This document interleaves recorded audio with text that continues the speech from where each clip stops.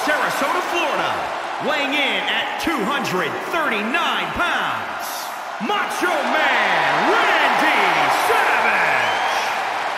You know, there's no doubt that Randy Savage always makes memories at WrestleMania. So many memories, Michael. Think about WrestleMania 3 and that classic matchup. How about when Macho Man won the WWE title at WrestleMania 4 after that tournament? How about WrestleMania 5 when the Mega Powers exploded, Saxton?